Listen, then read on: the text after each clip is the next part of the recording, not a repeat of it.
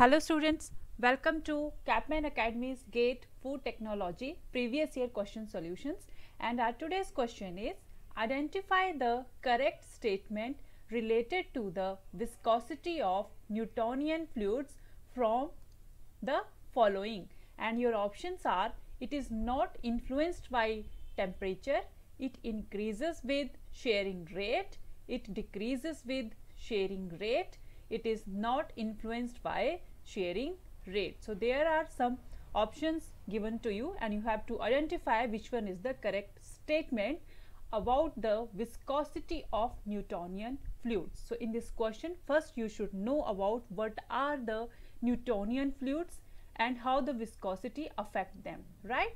So when students we are talking about or discussing about the selecting pumps, mixers or any other type of equipment which applies actually a shearing force, then we talk about two type of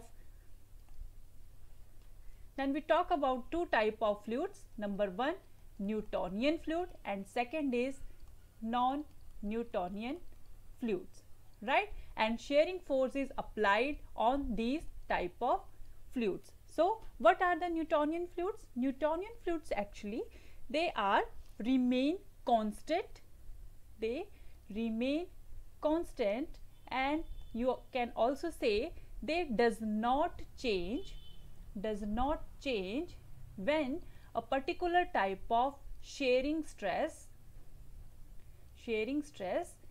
is applied to them, right? The fluids they does not change, these type of Newtonian fluids they does not change in the presence of shearing stress at constant temperature.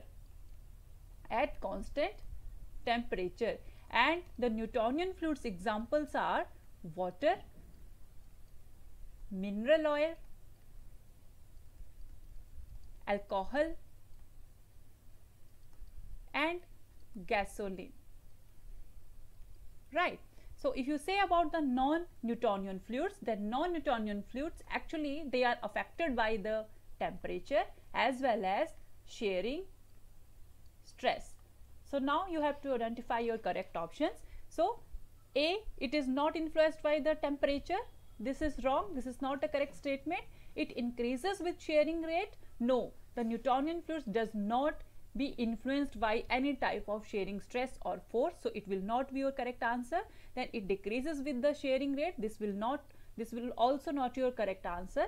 And it is not influenced by shearing rate. This will be your correct answer because shearing stress does not change the Newtonian fluid viscosity. So D is your correct answer.